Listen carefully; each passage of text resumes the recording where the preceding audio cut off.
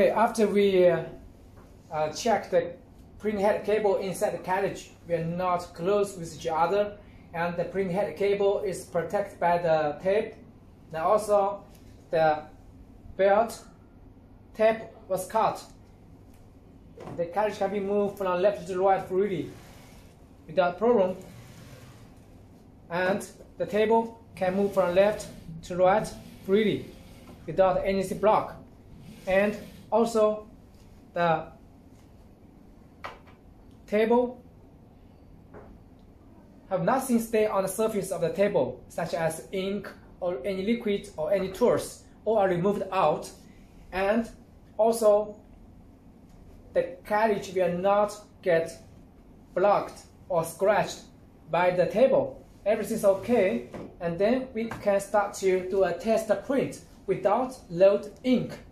So first, the machine can start printing process just by motion without load ink, because if we load ink on the machine and you have some wrong operation cause the problem or to cause print head, so the print head stay with ink, we are easy to get clogged. So for safety, we just do test print without ink. So before we do test print, we need to connect the UV lamp with cable and also load the water and do some connection on the UV control box. Okay, then we start to install the UV control box. So first, we connect the UV2, V2, means UV2 is for the lamp for varnish. So his UV2 connect with UV2, and here is an angle. So we connect angle with pin, push inside and fasten the screw to lock it. And then the first one is UV1 marked here. So we connect the UV1 cable, and once we find the anchor position, and we push inside and we fasten it. And here is the ES signal cable. So we find our signal cable and also find out the anchor position, push inside and we connect it. And then is the power cable. We connect the power cable with machine. And here have named the AC 220 voltage. If you are used with 110 voltage, you need to use the converter. And then you connect the tuber with in and out, connect with the connector without loosen or leak ink and leak water. So after we connect it like this, and also be sure all the tuber will not bend or without close. After that, we just open the cover. We open the cover and we load the mineral water. Stop. Then we fill the mineral water to the UV control box. We fill about 2/3 of the total volume.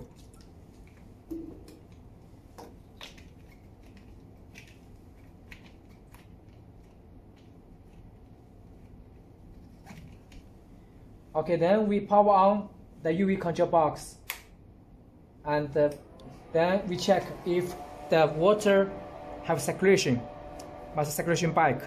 The top water must circulation back to tank, and also the temperature controller on the front, in the front, must be without alarm or over 30 degrees. And also, all the tubers are not leaking water. And also the UV lamp on the left and the right, all the ink tube are not any water leaking out.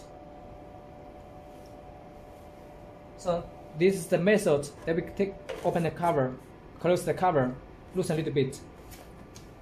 So this is the procedure to install the UV control box and power on and power off. So then we can start to power on the machine if everything is ready. So we power on the UV control box, And then we go to the back side of the machine. Then we start to power on the machine. We find out the general power switch. And when we power on the machine, the table move to front a little bit, then start to move to backward. And also carriage, we need to check if the emergency button is open, closed. We need to open the emergency button.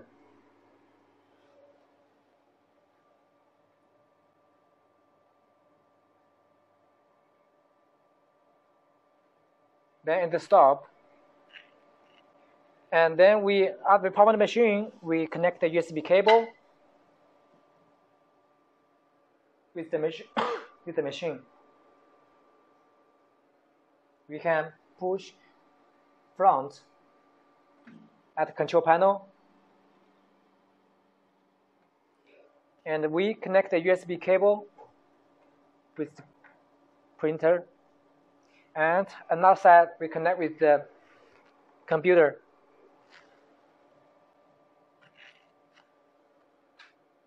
We connect another side with the computer.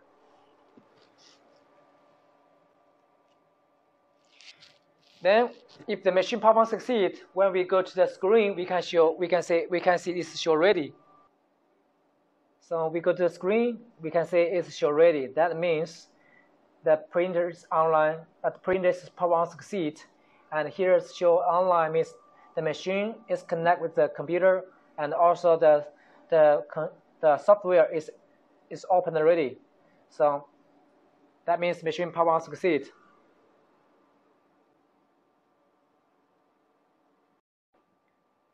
Okay, after we power the machine succeed and the screen show ready, then we can connect USB cable with the computer, and we open the focus converge UV control system to do a test print without ink. We double click the icon on the top.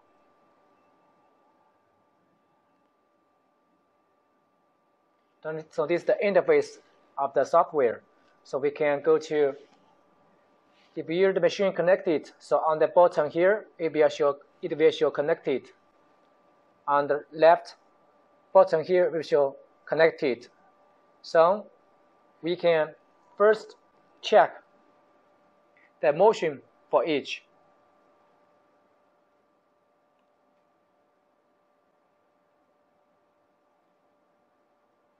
So we press left to check if the carriage moves to left. So carriage is moving to left. It means working well. Then we press right. The carriage moves to right. And then we check place X home. The carriage back to X home and then stop automatically. Then we check the feet. We press feet. The table goes front. And we go place back. The table goes backward. So it's working well. Then we check up down. So first we must test up. We press up. So the carriage moves to up. And then we check down. Now it's very deep. It's very important. You must check the gap between the carriage and the flatbed by your eyes to be sure it will not scratch the print head surface. Because the limit sensor will not working for transparent material or not flat material, like the acrylic, like the glass is not working for this kind of transparent material. So the up working well, down working well, and then we need to do a test print. Before we do the test print, we need to press left to move the carriage out of home position. Then we press up down to be sure to adjust the gap between the print head and surface and table is 3 to 2 millimeter.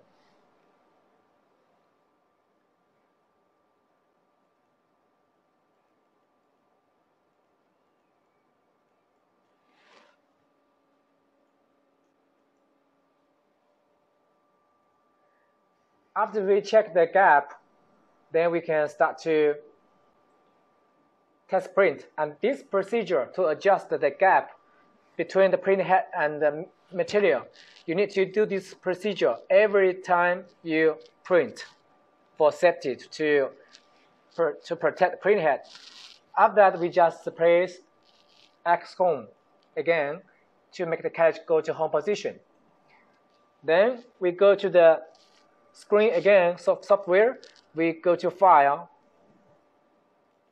and we go to find a PRN file that go with the USB flash delivery.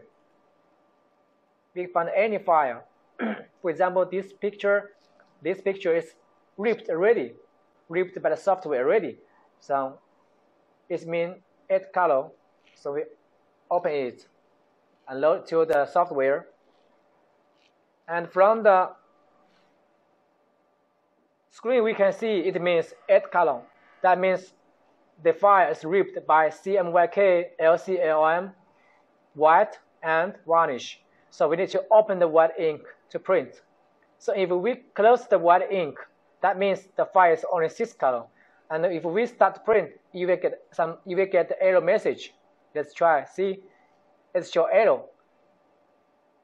Image color mismatch. So if that, we need to open the white ink. And then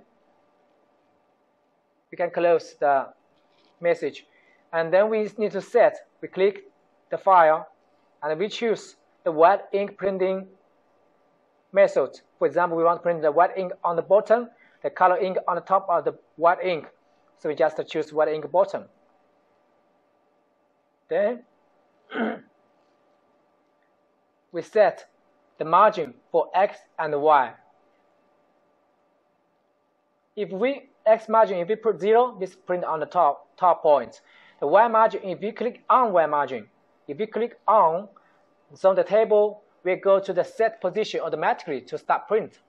But if you click off, that means the print head will start to print on the current position. So for example, we put X20, Y20 for test, and then we go to the file and right click and choose print to check if the motion is working well.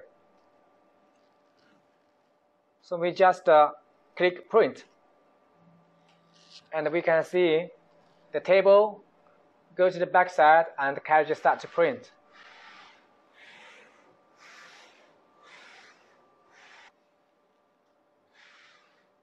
And we can see the UV lamp is working,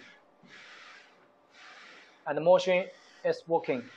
The flatbed move to front, and the carriage start printing.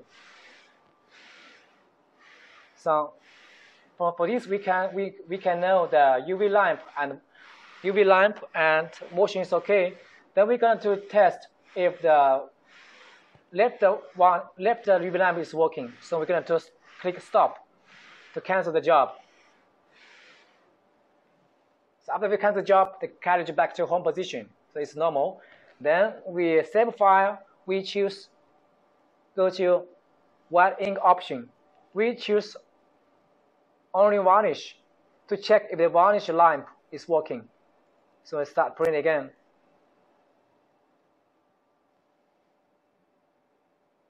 We click print.